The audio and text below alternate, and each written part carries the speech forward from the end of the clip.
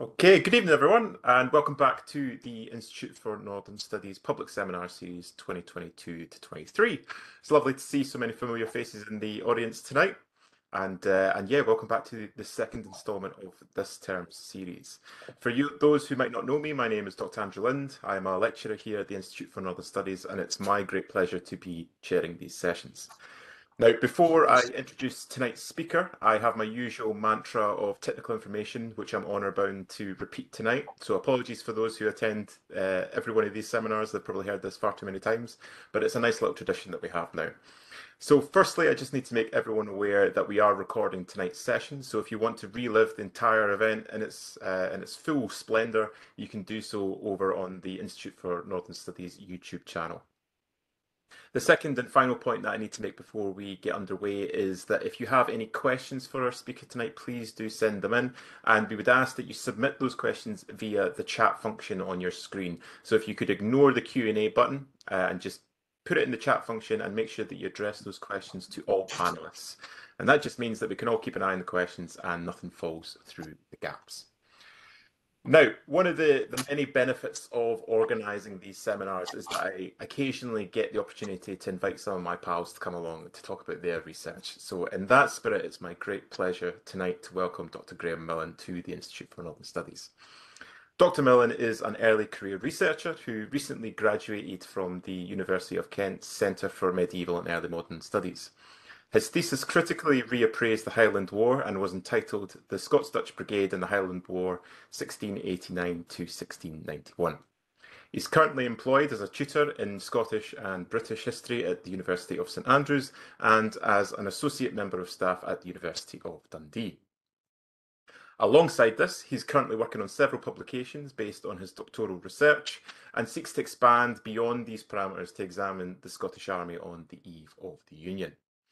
Tonight, Graeme will be sharing some of this research with us in his paper, which is evocatively titled The End of the Highland War, the Scots-Dutch Brigade and the Fort William Expedition 1690. Very warm welcome to you, Graeme.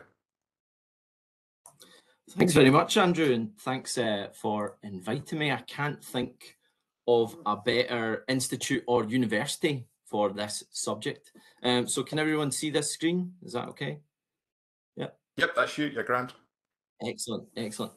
Right, so hopefully I can answer that question, the end of the Highland War, the Scots-Dutch Brigade and the Fort William Expedition. So tonight I'll be focusing on an aspect of the conflict, or the First Jacobite Rising, as it's sometimes better known, that has been somewhat neglected within the historiography. And that neglect is partially down to the protracted nature of the campaign itself, alongside a lack of a significant battle to punctuate it, and as well as historians of various stripes, ranging from the politics of the revolution and the rise of the British fiscal military state to the Jacobite movement, who understandably don't have room for this kind of sort of incisive look at a couple of months of campaigning in their broader studies.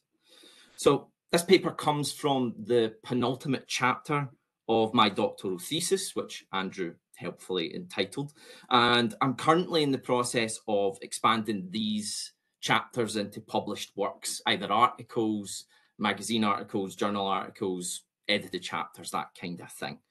But before we delve into the campaign itself, I'd like to just first set the scene and foreground what led us to this point in the Highland War. So, there we go. So, the Highland War, which lasted from 1689 to 1691, might at first glance appear to be an entirely insular topic, a conflict which mostly was confined to Scotland and to the areas of Gaeldom within Scotland. Albeit there are forays into the lowlands by the Jacobites, particularly Perth, which Bonnie Dundee raids twice in 1689, mainly around the areas of Inverness-shire and what was called Aberdeenshire at the time, and some fighting in Edinburgh with the siege of Edinburgh Castle, which will kind of go over the chronology of the conflict leading up to that point. But this conflict, the Highland War has its origins much further afield than Scotland. It didn't arise just out of domestic issues or politics.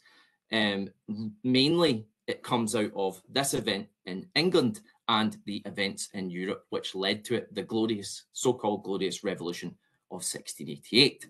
And of course, on the 5th of November 1688, a Dutch army landed upon the shores of Torbay in Devon. Prince Willem Hendrik of Orange, stadtholder of the Dutch Republic, led this army of 14,000 men into his father-in-law's kingdom, James VII and II.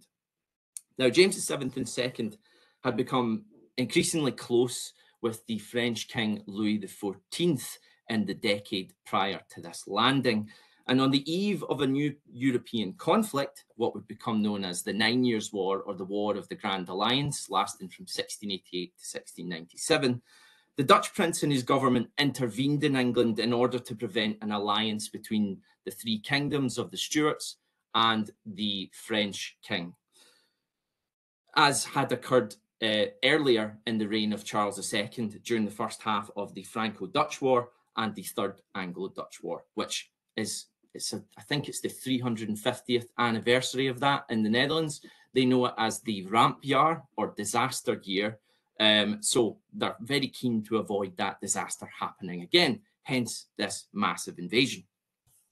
Now, James openly professed Catholicism, was not a popular fact about him. That's pretty well known. The birth of a male heir, James Francis Edward Stuart, in June of 1688, would mean that domestic discontent against him increased, particularly in England and Scotland, not so much in Ireland, for obvious reasons. But that domestic discontent was fueled by English and Scottish exiles operating in the Netherlands in close cooperation with the Dutch government. And they would play a key role in the invasion, and in the case of the Scots in particular, in the upcoming Highland War. At the head of the Dutch army entering England were also British officers of the Anglo-Dutch and Scots-Dutch Brigades, led by Major General Hugh Mackay of Scourie, who we'll return to shortly. The Scots-Dutch Brigade had been a long-standing feature of the armies of the Dutch States General, having been established in 1572. They are generally 3 regiments of foot.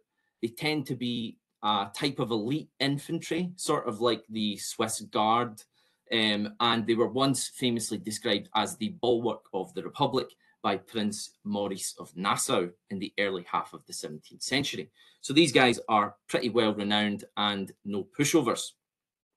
And their involvement in the invasion of England is critical, although understudied, and more work remains to be done about their role and their movements in England.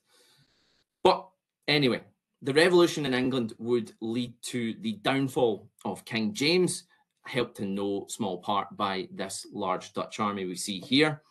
And James would then flee into exile with his family in France in December of 1688. James was declared rather conveniently to have abdicated the throne when he chucked the English Privy Seal into the River Thames. In Ireland and Scotland, however, matters were not to be resolved so swiftly nor so simply. In the former country, James could rely upon the support of the sizable Catholic population there, and several key noblemen and army officers had already begun raising the Irish Jacobite army towards the late end of 1688 and the early months of 1689. However, in the latter country, James's remnant Scottish regime collapsed into a power vacuum as it struggled to maintain control in the face of localised discontent and the absence of a standing army to reassert control over the country. The bulk of the Royal Scots Army, I must say, was called into England in September 1688 and was subsequently disbanded at the disastrous events of Salisbury Plain in November of that same year. So there's only small forces left in Edinburgh and a couple of garrison troops who tend to be older soldiers and younger men, not really the type of troops you'd want to take into the field. Anyway, so this lack of control was a ripe opportunity for James's political opponents and for William's Scottish supporters. In December of 1688, a delegation of Scottish lords, such as Archibald Campbell, the 10th Earl of Argyll, and William Hamilton, the 3rd Duke of Hamilton, requested that the Prince of Orange act as administrator of Scottish affairs. Now, this gave William caretaker powers until the matter of the Scottish succession could be resolved in the absence of King James. And I have to say, this is presented from two different perspectives here. From a Williamite perspective, so to speak, and we'll kind of lump William's supporters all together here because a civil war always devolves into two sides. There's a lot of different factions supporting William and Mary for all sorts of reasons in Scotland, but we'll not get too much into that. For obvious reasons, the Williamites view this as an interregnum. This is, there's no king, and we have to decide who succeeds to the throne. For the Jacobite perspective, they would view this as a usurpation, an illegal act. However, William obviously heartily agreed to the proposal and to the Williamites' next request, permission to hold a convention of estates, which could decide who would sit the throne. Now, a convention is it's basically a parliament that's not a parliament. The parliament can't sit in Scotland without the permission of the monarch. When that happens, the Convention of Estates is a very useful constitutional device to basically resolve these types of crises. So the convention began their meetings on the 14th of March, 1689, and within less than a week had decided to depose King James VII, citing his arbitrary style of government and his, quote, popish tyranny. The Scottish Williamites had then politically outmaneuvered the Jacobites. They had gained control of the levers of government. So game, set, match, you might think, but no. The Williamites had only gained de jure control of the levers of political power in Edinburgh. A significant minority of die-hard loyalists within the Jacobite party in Scotland were not willing to let the matter lie so easily. On the 18th of March, 1689, almost, I think just a day after that vote, John Graham of Claverhouse, 1st Viscount of Dundee, departed the convention and the city of Edinburgh with a small retinue of 50 army officers in tow.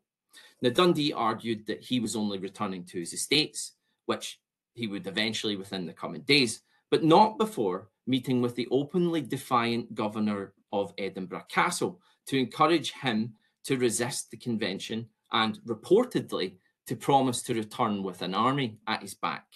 From where? That was the question. But this put the wind up the convention in Edinburgh and the new interim government that was forming there. They declared Dundee a traitor to the free and lawful estates and summoned him to face the charge on the 27th of 1689.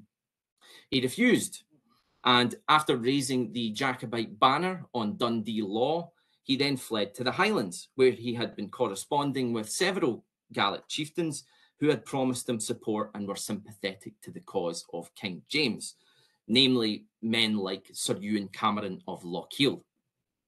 Now, they set about raising quite rapidly a Scottish Jacobite army, and the capacity of the Highlands to rapidly raise levies in this period was well known to contemporaries. The Scottish Williamite government now faced an armed challenge without a standing army to defend itself, and so too did, by extension, William of Orange's revolution in England, because if you don't secure Scotland, then you cannot secure political matters in England. Scotland is England's northern flank, as the Covenanters demonstrated in the 1640s by taking over Newcastle numerous times. So, we've set the scene for this new Scottish Civil War. On the same day that Dundee refused to return to Edinburgh, he noted in his response to the convention, he sent them a very sort of cheeky letter back, that the arrival of men of war, that is, ships of war, on the 1st of 4th had just occurred, and on board those ships were reportedly foreign troops.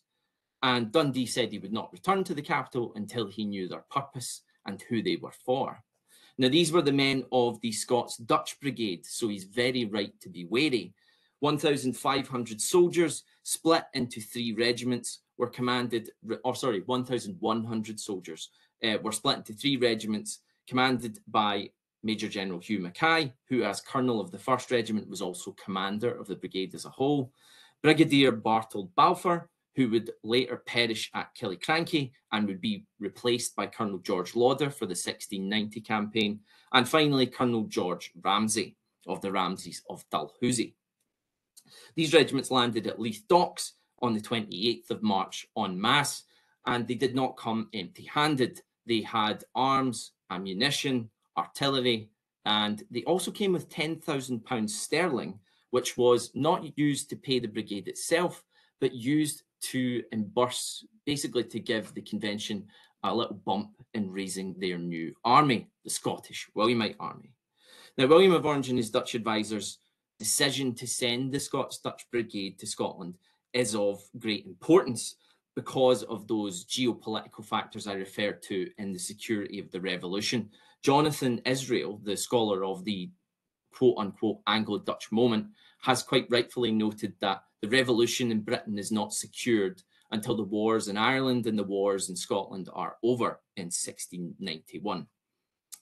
So, William had also ordered other forces into Scotland as well, such as the Royal Scots Dragoon Regiment, who were a regiment of Scots in English service since the reign of Charles II.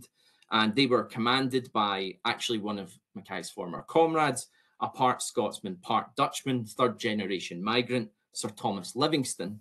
And they were also accompanied by 3 other English regiments who would appear within the year 1689 and would kind of serve to aid their Scottish allies. And on top of this, William also deployed a Royal Navy frigate squadron, 16 ships in all, to patrol the Scottish western seaboard. So it really demonstrates that William's later dislike of Scottish domestic politics has sometimes coloured our perception of his disinterest in Scotland during this period. You cannot say William of Orange was not concerned with issues in Scotland during the Highland War, because he was heavily involved in sending out these warrants and ordering these troops into the kingdom. And he was also involved in correspondence and making sure the war was going okay throughout it. So, for their own part, the Scottish Convention met this military aid from William with open arms, quite understandably, and particularly welcomed the return of the Scots-Dutch Brigade and its experienced officer corps. They began by ratifying William's warrant to Major General Mackay to command his forces in Scotland by making Mackay Commander-in-Chief of their new army. The Scots-Dutch officers were then at the heart of the First War against the Jacobites and acted as a loyal corps, which, while small, could be relied upon for almost any task, and due to their expertise, could be given quite difficult tasks to complete. During the initial stages of the conflict, the Scots-Dutch Brigade played a critical role in securing areas of central Scotland in the lowlands, particularly garrisons like Stirling Castle, which also housed a royal magazine of arms and ammunition during this period. And after a 4-month protracted siege against the Duke of Gordon, they took over Edinburgh Castle and finally militarily secured Edinburgh for the Williamites. Now, the brigade's military expertise provided the Scottish Williamites with this ready-made corps of veterans around which they could rebuild their standing army. And with Major General Mackay in charge, the Scottish Williamites quickly began pursuing Dundee's rapidly assembling Jacobite army around the Eastern Highlands. The first stages of the conflict were indecisive, with much manoeuvring and counter-manoeuvring as each army tried to gain an advantage over the other. Now, the first battle of the war isn't actually Killiecrankie, as quite a lot of people often mistakenly think. It's quite understandable because it's the most famous. The first battle took place on the Kintyre Peninsula at the Battle of Loop Hill on the 16th of May, 1689, and that was to be a Williamite victory, which secured control of the area and denied it as a landing ground for Jacobite supplies and reinforcements from Ireland.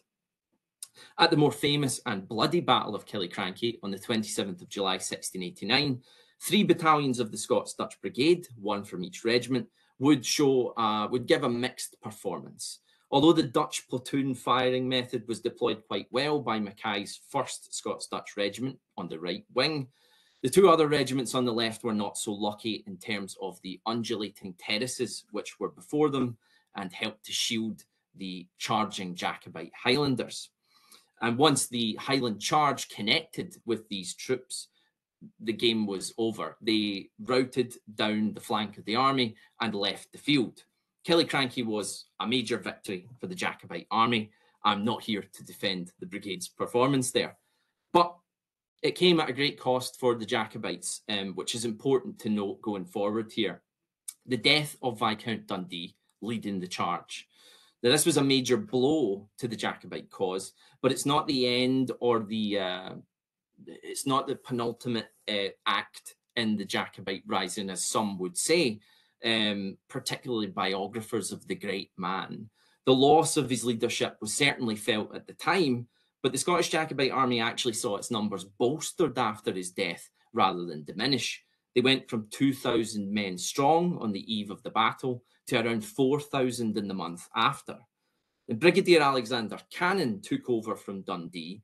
Now, he was an experienced former Scots-Dutch Brigade officer who'd returned for James in 1688, and he was no pushover. He also had connections to the northeast of Scotland, which could be quite helpful in getting the support of sympathetic Episcopalian gentlemen.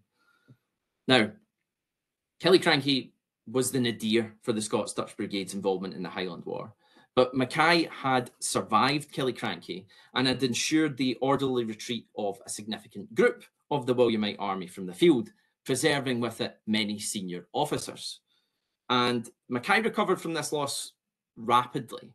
The Scottish Williamite army present at Killiecrankie, 3,500 at most, did not represent the full extent of the Williamite strength in Scotland. It was maybe closer to 6,000, 7,000 men total. By the end of 1689, the army numbers 9,000, almost 10,000 in the field. But anyway, the significant forces were at Stirling. There was a detachment campaigning in and around Argyll under the eponymous Earl thereof, and a force garrisoned within the bounds of Aberdeenshire and Inverness-shire under the command of Livingston. Now, the Williamites quickly resumed their pursuit of the Jacobite army, but that enlarged and emboldened force was much more dangerous, and that danger was demonstrated at the Battle of Dunkeld on the 21st of August, 1689. The Jacobite army assaulted the town, and the Cameronian regiment, who were Presbyterian followers of the field preacher Richard Cameron, were basically they engaged in a vicious street-to-street battle. And with only 800 men at most, the Cameronians miraculously turned back the 4,000-strong Jacobite army, thanks in part to the urban sort of warfare aspect of this, the street-to-street fighting, and also their serious commitment and zeal to the cause.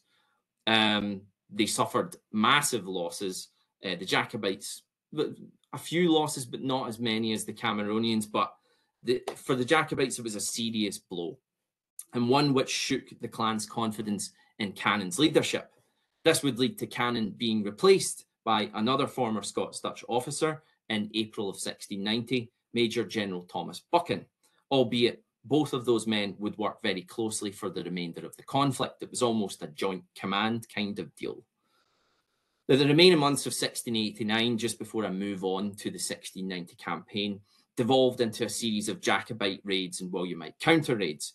Killiecrankie and Dunkeld are hugely important battles and very interesting to study in and of themselves, but they're not they've been often portrayed as respective ends of the conflict. After Killiecrankie, it was all over. After Dunkeld, it was all over. And really, they'd only ensured that there was a stalemate going forward, which would last until the resumption of campaigning in the following year. Now, the same claim has been made for the battle that opened up the 1690 campaign, the dramatic Battle of Cromdale, the Hawes of Cromdale, to quote the famous song. And it's important for me to briefly relay what happened at the battle, as well as the political context surrounding Cromdale. So Cromdale subsequently underpins the strategic reasoning behind the Williamite offensive of 1690. Now, at the beginning of 1690, the Scottish Williamite government was in the process of resolving a political crisis within the Scottish Parliament, and with it, an attendant financial crisis. One of the Scottish parliamentary opposition's favourite tactics during this period is to withhold an act of supply, which is an act which funds the government, and basically use that act to bargain for further constitutional reform and also religious reform in this case, trying to, hold something over the crown. Now, the crown sought to resolve that through parliamentary management, but that process was not quick, which would mean in the winter of 1689, the Scottish Williamite army was pretty much forced to patrol the frontier areas, stay within their garrisons or their quarters, and try and keep their men together, usually by officers taking out amounts of credit to kind of pay their men on spec and hope that the Scottish government would repay them later on. Now, Mackay at that time in late 1689 had actually been keen to follow up Killiecrankie by bringing about a swift end to the Jacobite threat. And he had quite a daring and sort of bold, expensive strategy to do this, to strike at the very heart of their support base in the Hebrides and in the Western Highlands, mainly Lochaber. They proposed re-establishing the Cromwellian bastion at Inverlochy, which had been created during the English occupation of Scotland in the 1650s at the head of Loch Linnhe. And he proposed this as early as June 1689, so it was something he was floating even before the defeat at Killiecrankie. But obviously, Killiecrankie had shaken the Scottish government's confidence in Mackay's leadership, and the financial crisis that Mackay would have to deal with would mean even those who supported them were unable to get him the funding to carry out this offensive. By the time they were even thinking about it, it was too late. The winter months had set, and you had to wait until spring of 1690. But it's interesting to kind of go into Mackay's strategic reasoning here. He felt that by planting a fort in the midst of the Jacobite Highlands, the Williamites would be better able to force the clans to submit by sort of pressuring them militarily, mainly with patrols and reprisal raids on their lands, which I'll go more into later on. Come back to Cromdale, which sadly doesn't have as good a painting as this one. The Battle of Cromdale would see the Scottish Jacobite army campaign into the northeast lowlands to try and elicit support from those sympathetic Episcopalians we previously mentioned. They were again pursued by a field army led by Major General Mackay, but this campaign came to an abrupt end when the Scottish Jacobites moved into Strathspey and encamped on the Hawes of Cromdale because they came far too close to the Williamite garrison centre of Inverness. Now, upon hearing word that the Jacobite army were at Cromdale and a day's march ahead of Mackay, Sir Thomas Livingston, who was stationed at Inverness, led a detachment on a night march from the city to catch them off guard.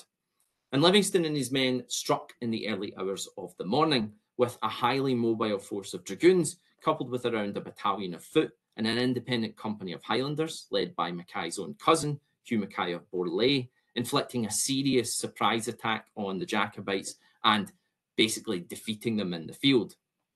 A good deal of the Jacobite officers were captured alongside some of the Highland and Lowland noblemen and gentlemen, but the clansmen and most of the chieftains made good their escape due to the timely descent of a mist across the plains, and they retired back to their lands to regroup.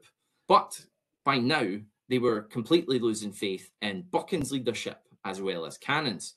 Only a landing of an Irish army led by James Fitzjames, the Jacobite Duke of Berwick, would, they contended, compel the chieftains to gather again in the field outside of the Highlands.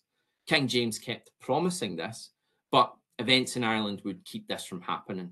Firstly, the siege of Derry in 1689 and the loss there, meaning they could no longer control Ulster, and then the arrival of William with a large Dutch-English army in the spring of 1690 would keep them from sending troops over.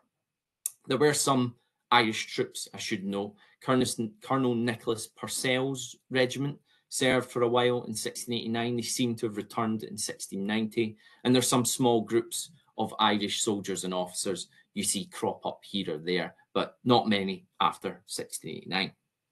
Now, the result of Cromdale, to kind of come back to that idea of an end, the result of Cromdale was not to conclude the Highland War, but to put the Scottish Jacobite army firmly on a defensive footing. The Williamite victory there would have to be supplemented with an offensive on the Jacobite strongholds in the Highlands and Islands. As Mackay puts it in his memoirs, the strategic reasoning behind this was, quote, they should not be subdued without garrisons in the midst of their country, whereby they should be obliged to live summer and winter in their hills, or be so exposed to the enterprises of the garrisons that at last they should be forced to obedience, end quote. So to come to the 1690 campaign itself and the course of events. From May 1690, Mackay had begun preparing the Scottish Williamite forces for a significant offensive targeted at Inverlochy. In order to mount the land operation, the Williamites would need to be supplied adequately, particularly when they built the fort, which would become known as Fort William. The distance between even the nearest Williamite garrisons would make this extremely difficult over land, with lines of supply and communication stretched to their acceptable limits in this period. The major route for supplies into Inverlochy was to be via the sea. But the major issue with supplying via the sea during this time in May 1690 was the presence of Jacobite supporting clans along the western seaboard, particularly the Inner Hebrides. Now, the islands of the Hebrides gave French privateers plenty of bases to disrupt Williamite naval supply lines and also to ferry in reinforcements and possibly arms, mostly arms and money from Ireland. In preparation for the land operation, Mackay tasked a detachment of 600 choice men, mainly from the Scots-Dutch Brigade, to raid Skye, Giga, Cara, Colonsay, Jura, Mull, Coll, Rum, and Egg. And the Marine detachment was to be commanded by a Scots-Dutch comrade, Major James Ferguson, an old apprentice of Mackay, so to speak, a young officer. And they were embarked aboard a joint squadron of these Royal Navy frigates that I mentioned earlier, and a modest Scottish Williamite flotilla commanded by Captain Edward Pottinger. And the idea was to force the clans controlling these areas to capitulate, or at the very least to deny their use to the Jacobites. Mull, for example, was important as it acted as a base for the Scottish Jacobite command and was utilised as a stronghold to hold military materiel and prisoners of war. The Williamite naval operation that was to lay the groundwork for the upcoming offensive that summer And Pottinger's logs record the nature of these raids. Quote, upon some islands, the soldiers have left scarce a beast nor a hut to shelter in. Now, the naval operation was ultimately a success. It was mostly a useful tool in harassing clans like the MacLeans of Duart. And the one major success really came with the raid on the lands of the MacDonalds of Sleat on the Isle of Skye. And here Pottinger utilised the overwhelming artillery of his frigates to shell 2 houses of the clan. And then this was followed by a landing by Ferguson and his men, although the Williamite Marines were driven back, suffering 20 casualties in a short skirmish. But ultimately, the MacDonalds saw that the writing was on the wall with those ships anchored off the shore. The MacDonalds were then forced to surrender, lay down their arms and promise not to rise up in arms again, which withdrew their support from the Scottish Jacobite army as a result. And that's a prime example of the type of results these tactics were meant to produce, to overawe the clans and to force them to withdraw support and then submit to the new regime, of course. Now, these raiding tactics, I should say, were unapologetically brutal. And in the instance of the naval operation, I would be remiss not to mention the raid on Egg, on the Isle of Egg, against the Roman Catholic clan of Clanranald. It's particularly important to note because it resulted in a little-known massacre perpetrated by the Williamite troops there. When the Williamite naval detachment came to Egg, they engaged in negotiations with the MacDonalds of Clanranald. That ultimately, the presence of the Williamites there resulted in the death of either a soldier or a sailor. It's unclear which. And that death, although unconnected with the negotiations themselves, saw the Williamite troops return to the island later on and then take revenge on the island's inhabitants, reputedly at the behest of Pottinger, but likely overseen or acquiesced to by Ferguson. A second-hand oral account of the massacre is all we have. It was printed in the 1760s, and it records that soldiers clad with red coats and some with white coats and grenadier caps, armed with sword and pike, used all acts of hostility as killing, burning, turling, and deforcing of women. End quote. When Clan Ranald would later bring this case before the Scottish Government and the Royal Navy's Admiralty Board, Pottinger would deny any knowledge of the massacre, and his logs, unsurprisingly, did not contain any information pertaining to these events. It is unlikely that Pottinger nor Ferguson would have incriminated themselves by committing these abhorrent actions to paper, never mind committing the nature of their involvement in them to paper, willing or otherwise. More evidence is hard to come by, as Pottinger would die in a storm in October of that year, the rumour being that he had incurred the wrath of Highland witches due to his wicked actions during his naval campaigns, that myth perhaps indicating the nature of his treatment of the locals during these expeditions. Corroborative evidence for the massacre taking place might be found not within the records, because it's very hard to come by these types of sources, particularly when you're dealing with something like this, but in the deployment of similar reprisal tactics by the Scottish Williamite army following the Williamite offensive, albeit Mackay tended to utilise more calculated and targeted violence against combatants and their lands and their property rather than non-combatants, as per the rules of war, which is a thing during this period.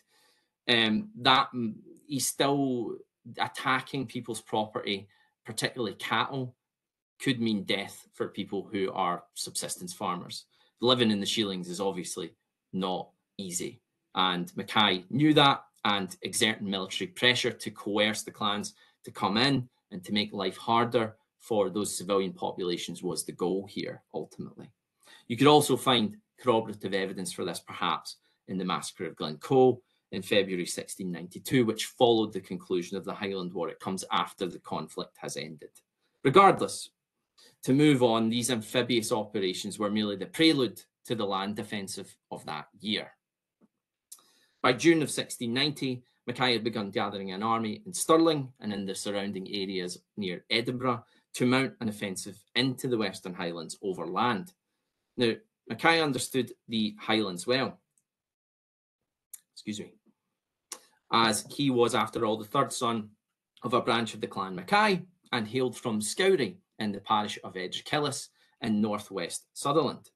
Now, I'll not get too much into Mackay's complex and layered identity today. I've covered this in previous papers before, and I'm hoping to one day turn this into a journal article. So if I stop talking about him in papers, maybe that'll encourage me to actually write the thing. But it's important to note that Mackay, in spite of engaging in the all too prevalent anti-Gaelic discourse of the time, was himself, of course, a Gael and no stranger to Highland culture. This likely placed him in a unique position where he both understood Gaelic warfare and yet reviled it as a sort of backward and unfair and uncivilized manner of fighting. I should note, however, the hypocrisy in this, as the General Moore, as he's called by his clan, was all too happy to utilise pro-Williamite clans' martial talents and insisted that they should actually be armed and fight in their traditional manner, rather than try and force them into European-style regiments, as that was what produced the best results when you used, particularly with clans like the Forbes of Culloden, who he used quite regularly, and his own clan, like the Mackays of Borley. Regardless, Mackay's knowledge of the bulk of his opponent's forces and Scottish Gaeldom would mean that his preparations for the Fort William expedition were meticulous. He stipulated that the force would consist of 3,000 men, with the Scots-Dutch Brigade acting as the vanguard and rearguard of the force. Each man was to be armed with an up-to-date firelock musket or flintlock musket, And believe it or not, even during this period, despite what you sometimes hear, the flintlock musket was not prevalent in the arsenal of the Scottish army until the Williamites came to power. Essentially, they spent the entirety of 1689 dealing with outdated matchlock muskets from the middle of the century, and older sort of style firearms, older artillery. Scotland's arsenal is not in a good state, and they have to basically buy everything in. Mackay noted, quote, picks were not useful in those Highland Wars, so he said there should be no pikes taken, it should only be firearms, which is one of these major shifts, or points to one of these major military shifts. The army were also to be accompanied by 400 pack horses, recruited with civilian handlers from the Williamite localities by the government. Now, these pack animals were to carry considerable amounts of ammunition and food needed for the march.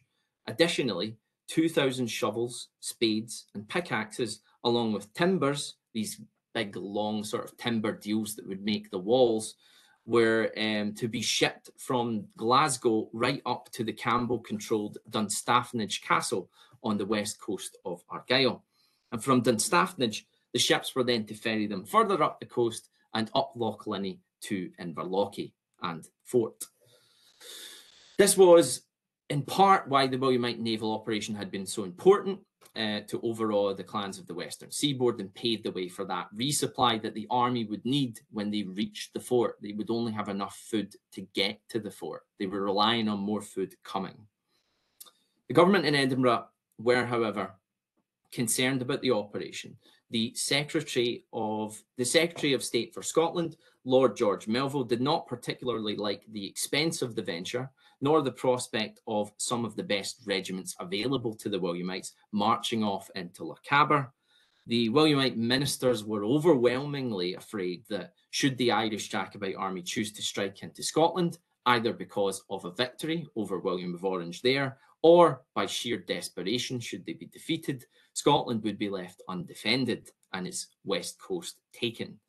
Mackay argued that so long as the Jacobites enjoyed the safety of their, quote, hilly confidence and refuge, end quote, they would continue to threaten the Scottish Williamite government, and they were therefore the main threat that should be dealt with, not worrying about a fictitious Irish invasion that was yet to happen. The dispute between Mackay and his political counterparts over what strategy to follow and where to deploy forces was ended when King William made it plain to both sides that he had complete confidence in Mackay and his military strategy. Although post-Cromdale the Jacobite threat has been teleologically discounted or downplayed, it should not be. For the Williamites, the continuation of the Scottish Jacobite clans in arms could not be left alone. It represented a real threat, and should the Jacobites regroup and launch another incursion into the northeast lowlands, they may have possibly more success, especially considering the exclusion of Episcopalians from the Church of Scotland and increasing discontent surrounding that there. I must say, though, that support for Jacobitism there was in its infancy during this period. It wasn't quite where it would get to in the 1700s. So, to return to this campaign, the course of the Williamite War in Ireland would also play a role in the Williamite campaign in Scotland in 1690, and I'll kind of return to that at the end as I'm wrapping up. On the 18th of June 1690, Mackay led the assembled Williamite field army at Stirling to march for Perth, leaving word to be dispatched to Ferguson's Marine detachment to make for the head of Loch Linnhe as soon as possible. Mackay's eagerness to reach Inverlochy was evident when he wrote to the Duke of Hamilton, "I intend to make few halts till I be in the rebels' country." The Williamite army crossed the River Tay at Dunkeld on the 23rd, and despite delays in procuring wrights and engineers, Mackay decided to press on through Atholl, which had been subdued and garrisoned in the wake of Killiecrankie in the previous year. The Williamite army were to be met by their forces in the north, the recently triumphant Livingston marching his men from Inverness to meet his Scots-Dutch comrade in the field. Now, Mackay's army could have taken a more direct route toward Badenoch, but Mackay's reason was this, quote, "I had not a mind to venture in action till I had joined the forces from the north under Livingston, it being a maxim in our trade, without necessity, to put nothing to an apparent hazard when the success is of great importance." End quote. So this illustrates Mackay as putting his knowledge as a professional soldier trained on the continent to good use, not to engage until the odds were in your favour. It also demonstrates that the Major General had learned a hard lesson from his arrogance at Killiecrankie, where the Williamites had had a numerical advantage, but had been roundly defeated due to the restrictive terrain, which offered the clans a distinct advantage. Mackay would not engage until it was necessary. Within 4 days of beginning the march, Mackay and Livingston's forces would meet in Strathspey. And if you know Strathspey at all, and you can enlighten me on this place name, they met at a place called Culnakill. I cannot find a contemporary place name for that, but maybe there's some local knowledge out there, so hopefully I can find that out. They then set off toward Speen Bridge, and the army now was 4,000 men strong. Livingston had brought about 1,000 men, both horse and foot, commanded by 2 Scots-Dutch veterans, with more of their comrades like Colonel George Ramsay and Colonel George Lauder attending the army. Now, there are 2 key sources which inform us about the conditions of the march for the course of the campaign, and they don't just come from the upper echelons of the army, such as Mackay's memoir, as good a source as that is, but they come from 2 soldiers serving within the ranks of the army, or rather, a soldier and an officer. The first was a journal written by a man called Alexander R. His surname is basically obscured, so we only know the first letter. That journal was discovered and republished by the Glasgow Archaeological Society in the 19th century. Now, it's quite short, but Alexander was a trooper in the cavalry and an experienced horseman able to provide his own mount. He provides an excellent perspective of the campaign, that of an enlisted man within the ranks. He served in the Earl of Eglinton's troop of horse, which means he hailed from around the Earl's lands in North Ayrshire. And as a result, he writes in a very sort of expressive form of Lowland Scots, which makes it very entertaining to read. Although, much later on, Alexander goes more into the prices of horses and cattle in his locality rather than warfare and politics, which is interesting but not so useful for this purpose. The second source is Captain George Carleton's memoir of his military service. Now, Carleton was an English officer who had served alongside the Scots-Dutch Brigade previously in the 1670s in Flanders. He had come to Scotland as part of one of those English Williamite regiments we mentioned earlier on, sent to aid their Scottish allies. Now, as Trooper Alexander, as I'll call him from now on, and Captain Carleton began the march toward Lochaber, the Williamite Naval Squadron had sailed up to Loch Linnhe and landed Major James Ferguson's Marines at Inverlochy, here at the site of Fort William. The Williamite detachment immediately sought to overawe the Camerons of Lochiel by seizing Cameron's house at Achnacarry, a pretty bold move considering Cameron was perhaps the most senior Highland commander in the Scottish Jacobite army. However, they entrenched themselves there till General Mackay and his army came up, as Trooper Alexander put it. This daring amphibious raid set up a beachhead for the Williamite forces in the region, and it also guarded against the possible intervention of those French privateers we mentioned earlier.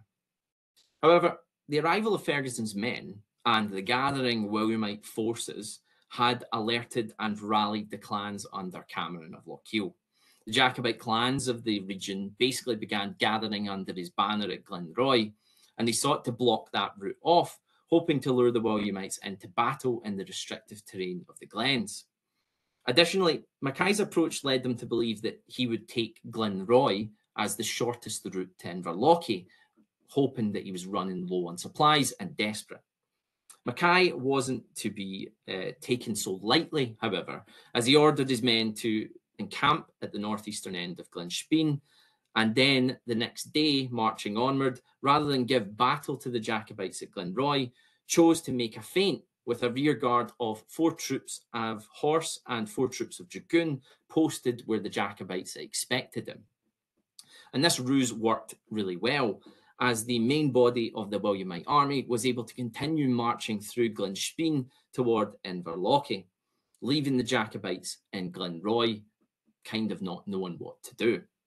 Now, other local clansmen, however, who had not amassed to the army or were on their way, it's unclear which, basically chose to harass the column due to the nature of the terrain and their ability to move over that terrain because of their local knowledge. The size of the army as well also helped them to harass it. Now, this is where Trooper Alexander and Carleton's descriptions inform us of the arduous and frustrating nature of this final stage of the march for the Williamites.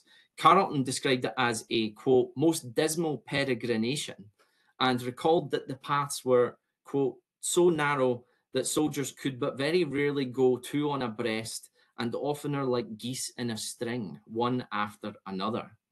It is easy to envisage with such descriptions then the Williamite army stretching over an extent of many miles through the glen and making a ripe target for small groups of Highland clansmen.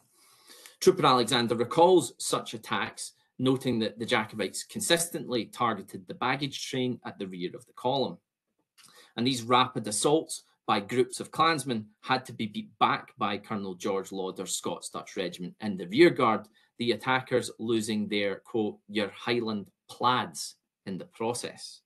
Now, these attacks were augmented by the Jacobite sharpshooters, utilising probably more accurate hunting firearms than the Williamites were carrying. Carleton's frustration is almost palpable as his memoir describes the accurate sporadic fire. Quote, from their summits, they popped upon us always on a sudden. They never stayed long enough to allow any of our soldiers a mark or even enough time to fire, end quote. This long day of marching and harassment, and obviously casualties and wounded as well, perhaps results in the only notable skirmish of the campaign as a nameless clan that Trooper Alexander doesn't detail, sought to attack the encamped Williamite army on the evening of the 2nd of July, 1690.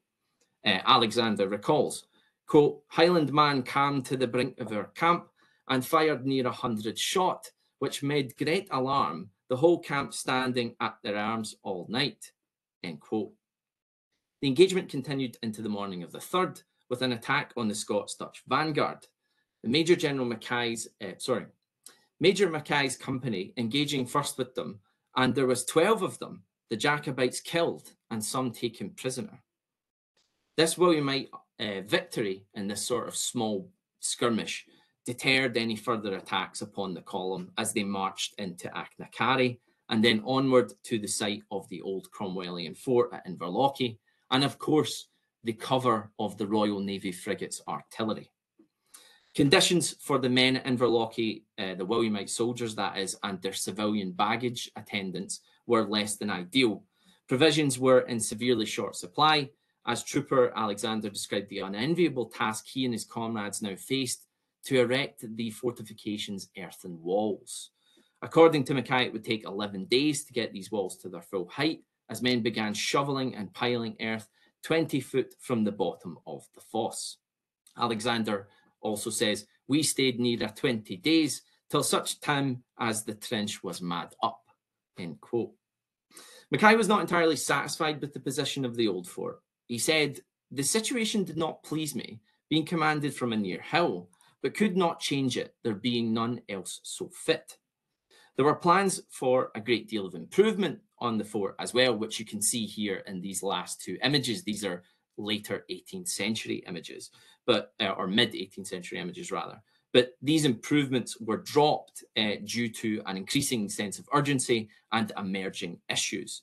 Mackay did manage to get a chemin couvert, or covered way, which provides access. It's sort of a trench in front of, it's a sort of a wall in front of a wall. You can kind of see it here with these little fences around the big stone walls.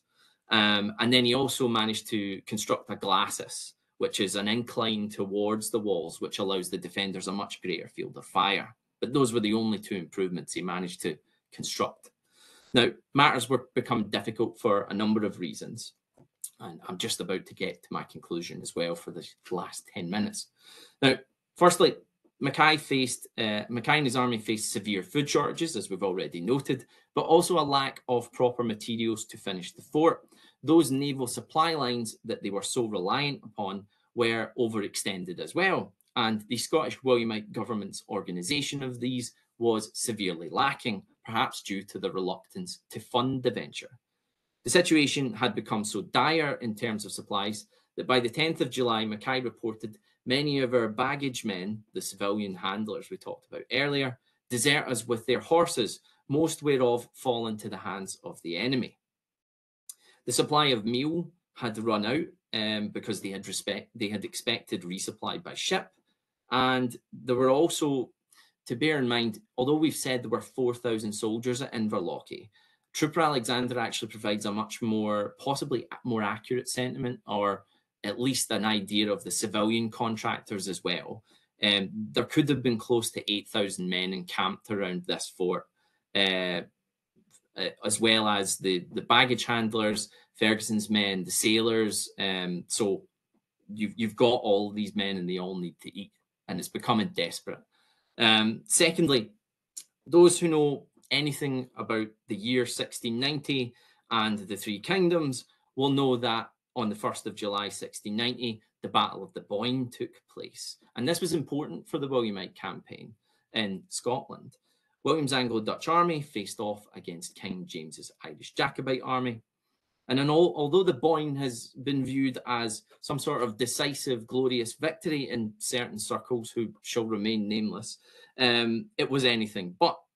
As Mackay and his army marched into Inverlochy, the Scottish Williamites and the Jacobites were engaging in a wider propaganda war as to who actually won the Battle of the Boyne. Nominally, the Williamites seized the victory, but the losses they sustained and the retreat of the Irish Jacobite army beyond the River Shannon would see the Williamite War in Ireland continue.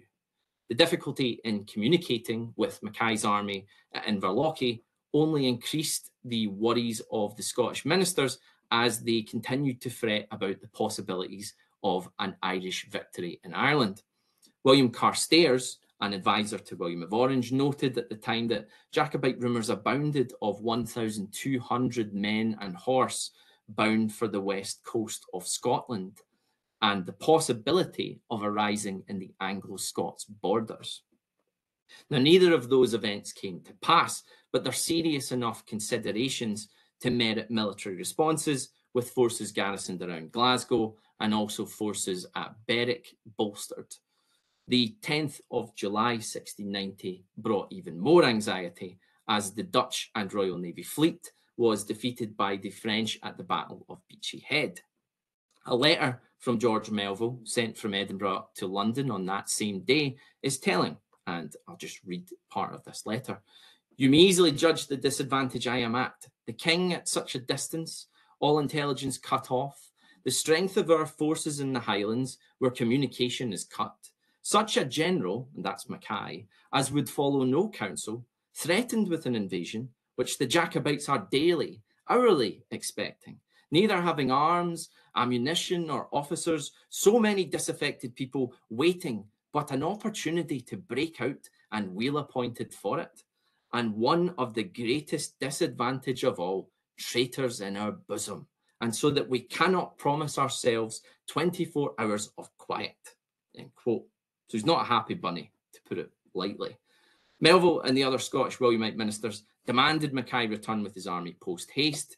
Mackay, however, remained resolute as he awaited the arrival of timber to construct the walls so that the garrison could be left in a posture of defence. He emphasised the importance of the post to his masters in Edinburgh. He pleaded, quote, the speedy supplying of this important post, otherwise all pains and experiences men have been at may prove fruitless, end quote. Now, lastly, the weather was turning against Mackay. Campaign season was coming to an end, and as all of us know, as August comes in and then September, we start to get the rains. And so the campaign for Scottish armies is kind of coming to a close, particularly in the Highlands. Mackay rushed to finish the fort, but on the 17th of July, he receives an express that requires him to return to the lowlands, and he decides to do just that. He dispatches Pottinger and Ferguson to go secure the west coast and ensure those isles remain blocked up and quiet. He then left the English Colonel John Hill, who, funnily enough, was actually one of the Cromwellian soldiers garrisoned at the Cromwellian bastion in the 1650s, and also a sort of familiar, I wouldn't say friend, but acquaintance of Sir Ewan Cameron of Lochiel. He left him in charge of the fort with 1,100 men, a lot of aqua vitae, 60 cows, and I think about £500. The return march for Mackay was without incident. It had none of the skirmishing or harassing that had come before. The Jacobites seemed to know that the game was up with the establishment of the fort. The local Jacobites, at least, they then returned. The army returns to the central lowlands and, quite predictably, suffers an outbreak of the bloody flux, probably because of malnutrition and exposure. Despite the trials and tribulations, just to conclude, despite the trials and tribulations, the Williamite offensive had successfully in the establishment of a new fort in the midst of the disaffected Jacobite Highlands. Had managed to construct this fort. The Scottish Jacobite leadership would fail to convince the Gaelic chieftains to venture forth from their lands, as the threat of Williamite garrisons and raids against those lands kept them occupied. They were simply unwilling to leave their homes and livelihoods and families undefended, and nor to ask their men to do the same. Not without some signal support from King James in Ireland. So the Williamite offensive in Scotland and the Fort William expedition cannot be understated in terms of its importance, although historians from Secchi to Harris have rightfully emphasised that the turning point in terms of a pitched battle was Cromdale. We cannot escape the reality that that dramatic victory had to be reinforced by this laborious campaign against the Jacobite heartlands in the Highlands and Islands. The encirclement of the Scottish Jacobite clans was a decisive moment for the Scottish Williamites and brought about a notable shift in the balance of power in their favour. Now, that balance of power toward the Williamites had previously eluded them, in spite of their major advantages, such as access to public fiscal levers with control of central lowland Scotland and northeast lowlands as well, and also their control of the legitimate seat of government. Neither of those things granted them victory from the outset. In the title of this paper, I've posed the question, was this the end of the Highland War? And I think I can answer that, but the conclusion is multifaceted. In military terms, the final year of the Highland War is 1691. But 1690 saw the Williamites gain an unassailed control over the situation in Scotland. And I can say that the Williamite offensive and the expedition to establish Fort William was a deciding factor in their ultimate victory. They were able to pressure the Jacobite chieftains to come to the table through garrisons like Fort William and through military coercion. As early as September 1690, just a month after Mackay had departed Fort William, the former Scots-Dutch officer Colonel Richard Cunningham summarised the situation for Lord Melville. "My party is stronger than any they can bring to the fields, and this is the only time in the year to ruin their country, just when they have taken in their corns, which is the most part of their subsistence for the winter time. I shall be somewhat troublesome to them blades in their hills if they have anything to lose." End quote. And it's not just the Williamite perspective that offers this type of thing. Major John Bernardi, an Anglo-Italian Jacobite officer and an agent in Scotland in 1690, wrote that it had become incredibly difficult for the leadership to move around the Highlands. Parties were continually almost scouting about the country in the daytime. So these Williamite soldiers are patrolling the countryside now. Even in their former strongholds, the Jacobite officers and leadership are struggling to operate with impunity. But the Jacobites held on for another year. The prospect of an uprising by Kenneth Mackenzie, 4th Viscount of Seafort, and the presence of holdouts until 1691 makes that clear.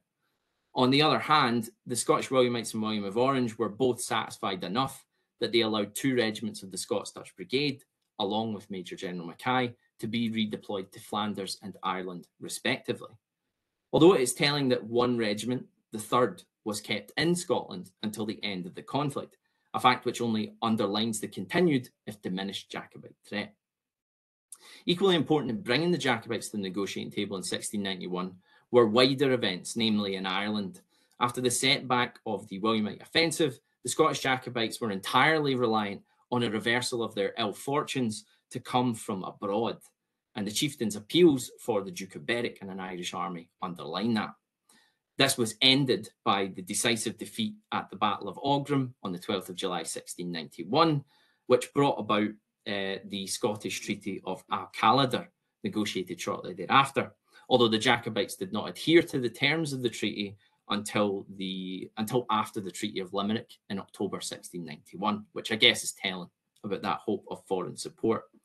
So just as the Highland War had its origins out with Scotland, so too did its conclusions relate to wider European and Atlantic archipelagic factors. Regardless, the central involvement of the Scots-Dutch Brigade, both in the form of Major General Mackay as the main architect of the Fort William expedition and in his use of those regiments in the operation on land and sea, indicate just how central the brigade was to the Williamite war effort and underlines their importance in the Highland War, an importance which has been overlooked. The strategy was ultimately extremely costly, both in terms of manpower and resources for the Williamites, but the fort would pay off in the long run. It was undoubtedly the deciding blow against the Jacobites. Thank you. Thank you very much, Graham. Fantastic paper, very, very, very vivid as well, in such a period that just doesn't get enough coverage. I appreciate that.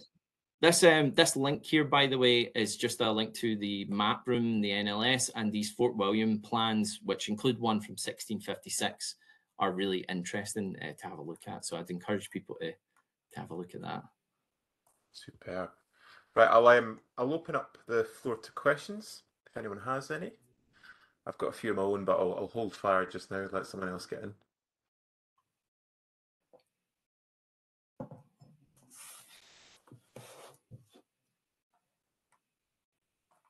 Or maybe while they're typing away, I might abuse my host privilege.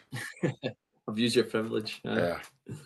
Get in there while you can. I'll fire one in. I've got a few actually, but I'll fire one in first.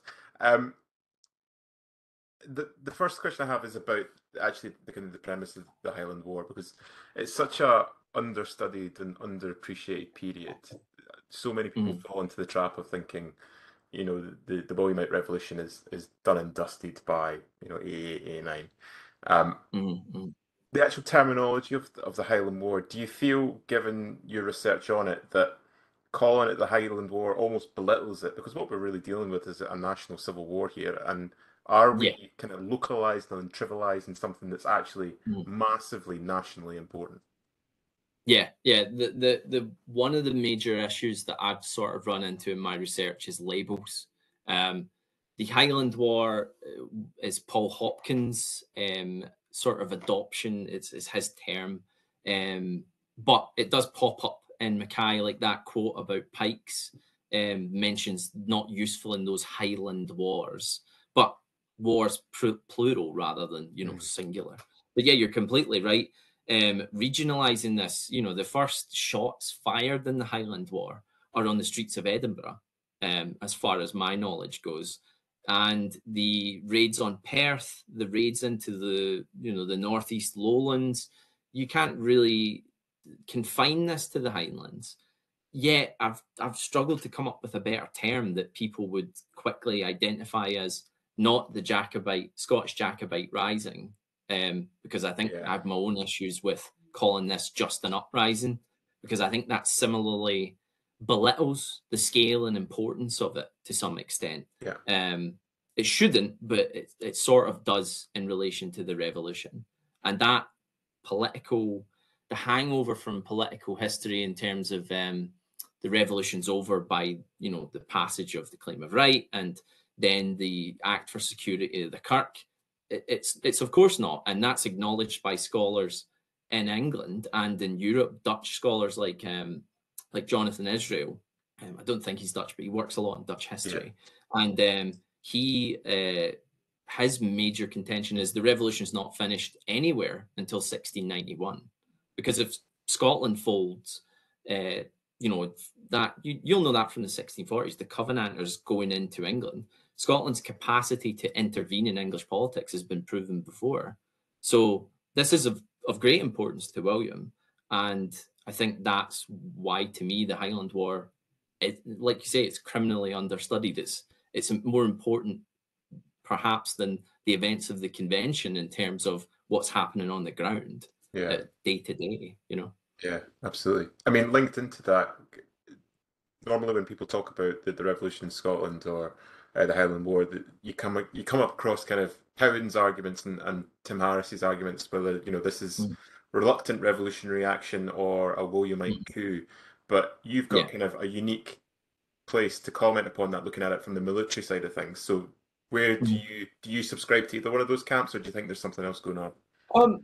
I try not to really, perhaps I'm trying to have my cake and eat it here. I try not to subscribe to these sorts of big arguments, because I often think studying a sort of civil war as I view this, I think they often fall short of the nuances of the situation. I don't think I'm opposed to Cowan, because I think the idea that the Scots are reluctant revolutionaries is a bit of a stretch. They voted to get rid of James pretty explicitly as well, and it's a majority vote at the end of the day. That's partly to do with the Williamites' slick political operation that they deploy in Scotland. Propaganda leading up to this. I remember having a discussion with Mark Jardine once, and he was sort of saying, I can't really prove it, but he's saying, I'm sure that there are Dutch arms flowing into Scotland prior to the revolution to certain groups of people. Yeah. I would side more on it being an invasion of England that triggers a political upheaval in Scotland. And this sort of interconnected, I guess, going back to Pocock's idea of you can't really talk about one without talking about the other. The invasion of England triggers the collapse of the Scottish regime because of the disbandment of the Scottish army and the lack of ability to exert. If you lose political power, if the king leaves Scotland and leaves you in this position, your last resort's the military. Also, I think as well, some of James's chief government officials are very reluctant to exercise military force against crowds of anti-Catholic rioters in Edinburgh. There's some soldiers putting them down. I think the only real regiment left in Scotland is a regiment of foot and a sort of detachment of dragoons in Edinburgh, and they're sort of putting down rioters and things like that. But it's quite half-hearted because the anti-Catholic sentiment's pretty prevalent in Scotland during this period anyway. And also, they then run into the problem of they can't pay anyone. So they can't pay the soldiers anymore. So you can't rely on them. Ironically, William felt that he couldn't trust any of the non-brigade regiments in Scotland, which is why the brigade are so central to everything. It's why they're in control. It's why Mackay's commander-in-chief. I should have sort of thrown this in there. I never really had the time, but Mackay's successors are Sir Thomas Livingston, that Scots-Dutch officer. So he succeeds Mackay. And so you see it's almost the prevalence of Scots-Dutch officers in the Scottish command-in-chief role is quite interesting. The next one, I think, is the Earl of Leven, who was obviously in exile with his father in the Netherlands and was part of the invasion in 1688. So this sort of almost like a sort of class of 1688, I suppose. These sort of guys keep popping up, and that's why I kind of want to go more into the Scottish army and stuff like that. But I really think that before I do that, I kind of want to get this stuff out there, Yeah. I guess there's also like the long-term associations as well. The Scots-Dutch Brigade and the House of Orange go way back in terms of kind of sponsorship and things like that. So no, it's really interesting.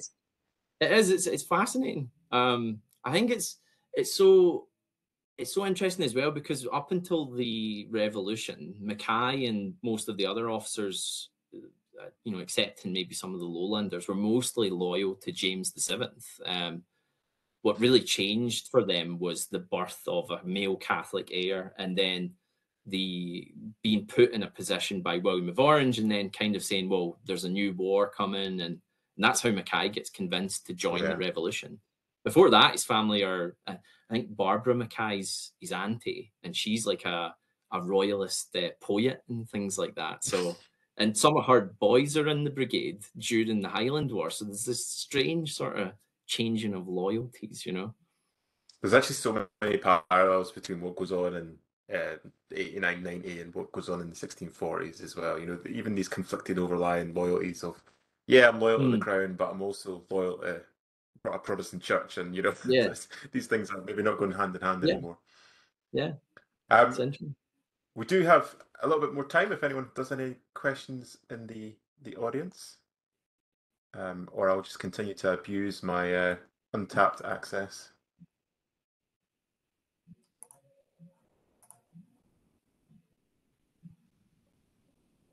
I do have another question as well. I'll maybe just keep on talking until someone puts something in the chat. My last question that I wrote down when I was listening to you there, is the decision to fortify Fort William or Inverloch, and obviously there's the Cromwellian citadel that you mentioned, but in Mackay's memoirs, is there any explicit reference to a kind of policy to try and mimic what Monk and Dean do in the 1650s in terms of policing the Highlands?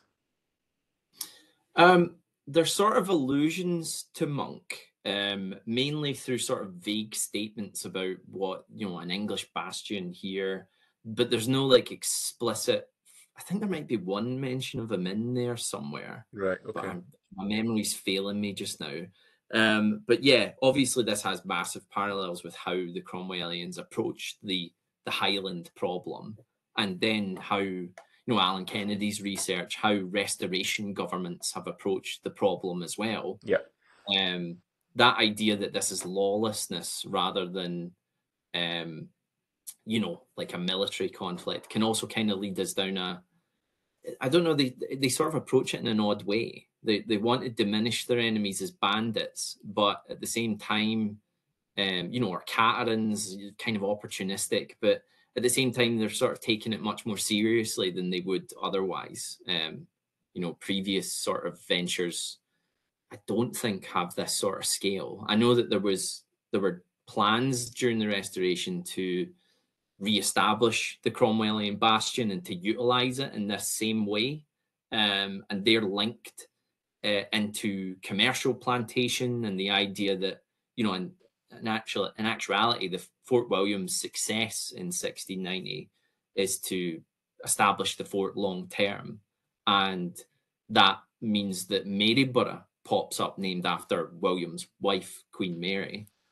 Yeah. So there's this sort of yeah, it's odd. I don't know if I can really answer it. There's definitely parallels there, but there's no explicit sort of like lifting from it, from what I can see. There It's might, just, yeah, just when you were talking there, it's just so interesting because what's happening there by the sounds of it, and what definitely happens in the 1650s is almost an attempt to contain the Highlands rather than try and control it. So it's not what they're trying to do with like Fort Augustus, you know, later on. It's you've got Inverlochy or Fort William, you've got Inverness, and then you have garrisons in Glasgow and Perth. And you basically hem it in, right? Yeah. So I was wondering if that was I think you know, that's it. You've hit the nail on the head. It's a containment strategy, and the Williamites are doing the same thing. They don't want to exert complete military control over the Highlands. I think Mackay, better than anyone, understands that you can't do that. But I think what he wants to do in the short term is exert enough pressure on these areas to force them to the negotiating table. The Williamites, I never really got to put this in, but the Williamite ministers, Lord George Melville and the Viscount of Tarbert, sort of come up with proposals to bribe the clans. That's often one of these that'll fix it sort of strategies. They come up with this after Killiecrankie when they've lost confidence in Mackay, and Tarbert particularly exploits it because he's previously been a sort of crypto Jacobite sitting on the fence, and then he comes into the King's Peace, judging the Williamites to be the winning horse.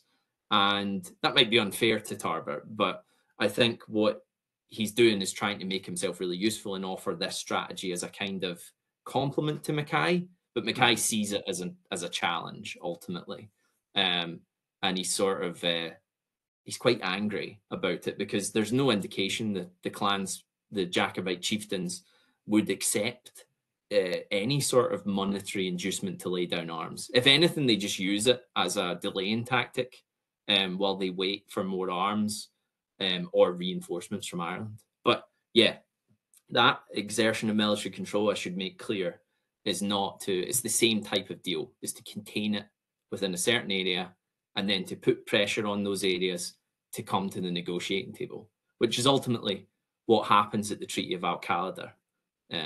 Yeah. But that's obviously a lesson they don't learn from the 40s and 50s, is when you give loyal clans money, it often goes towards buying things that they point at you later on. Yeah. Well, I should say that the thing with the Highland War is this is, although this is a Williamite victory, just to add the kind of nuance to it, but you know, it was, it's not a long-term victory. The clans are still, the Jacobite clans still remain mostly in post. I think even Ewan Cameron of Lochiel has the cheek to suggest he should be a justice of the peace in 1693. But then also at the same time, his third son serves in the Scots-Dutch Brigade as well, alongside Mackay's son. So enemies in the same group, you know, like they're just, that's it. You know, this is where the opportunities are now. Yeah. We've got a question from Derek there in the chat. Any thoughts why there was no move to move further north to complete the stranglehold rather than just containing from the Great Glen southwards? It's a good question. So during this period, the clans of the north tend to be more Williamite. Not all of them, of course, but there are big dominant clans in the north that are supportive of the Williamite cause. The Mackays are obviously one, but also towards that end of the great, you know, that Great Glen, you get the Forbes of Culloden, the Grants, although the Grants are split down the middle, and then the Gordons as well are sort of split. So they're fighting amongst themselves as well as also with the Williamite government. So that sort of, and I have to say, you know, I've got a lot of issues with Mackay. You know, he's not often a likable person. He's an interesting figure, but I think we can be, you know, you always have to be careful studying these types of guys because, you know, they're men of violence and things like that. But he has a sort of masterful stroke in terms of he immediately identifies, because he's from the North Highlands, the usefulness of those clans and starts funneling commissions and money towards them to act on William's behalf, basically to police their own areas. And that's why he's also so keen for this offensive in June 1689, because the clans in the north are coming under pressure from the Jacobite army, because the Jacobites are operating with impunity up and down the Great Glen. And so they're striking into the northern parts of the Highlands and also maybe striking on the coasts and striking shipping and all sorts of stuff. So they're raiding Williamite lands and they're raiding Williamite clans with impunity. And obviously Mackay, as you know, as a person from that sort of area, is keen to stop that as soon as he can. And that's what they try and do with June 1690. So that's maybe why they didn't try and have control over those areas, because they had supporters in those areas who could exert control on their behalf. Same thing in Argyll. You know, there's some troops that get sent to Argyll, but they're largely, you know, they're happy to be dependent upon the Campbells, because, you know, the Campbells can provide a regiment and then use their own clansmen as well to like shore up the gaps in the western seaboard. It's the little bits like Kintyre that are always the worried bits, which is really, really interesting because, you know, obviously you learn, doing a PhD, you learn so much about it, but learning about like the McAllisters of Loop and things like that and their rivalry with the Campbells was really interesting. Yeah. I think most people have a rivalry with the Campbells at some point. Yeah, definitely. It seems that way. I've got a list of every clan and I'm kind of like, yeah, I think most of those clans. They don't win any popularity contests in the 17th century anyway. No. I think as well to sort of come back to sorry to jump in there, but to sort of come back to that your first point about downplaying this. There's sometimes also you see this in historiography occasionally. It tends to be older stuff, but there is this sort of downplaying of it it's regional Highland politics. It's anti-Campbell sentiment that drives Jacobite support. Whether or not that's true, it doesn't really matter. It's still Jacobite support at the end of the day, but you can see that kind of coming in as well, that downplaying of the Highlands and as an important national political sphere, you know. Again, that's exactly what happens in the 1640s, and a lot of the kind of historiography scholarship attached to that. So I would completely agree with that. I am conscious just of the time, so unless I see another question pop up, just in case anyone is furiously typing away on a keyboard. Okay, I'll guess not. So before I bring matters to a close then, can I just ask that everyone joins me in the traditional awkward virtual round of applause for Dr. Millen's fantastic paper and his generosity in discussion. Thank you very much, Graeme. Thank you, guys. Thank you for having me. Hopefully next time I'll be in Orkney, you know, we can do all this in person. Absolutely. Oh, then I can like corner you in a pub somewhere and ask even more questions. Or I'll corner you. They'll probably go back and forth. All that's left for me to do tonight is to warmly invite everyone back here for our final seminar of the term, which will take place on the 24th of November at 7 o'clock, with a paper from our very own Dr. Annie Tewson, who will be presenting on the topic, Developing the Visitor Appeal of Orkney's Norse Heritage Sites, a Route to More Sustainable Tourism, ? But until then, thank you all for attending. Thank you again to Graeme for presenting, and we'll see you all next month. Enjoy the rest of your evening.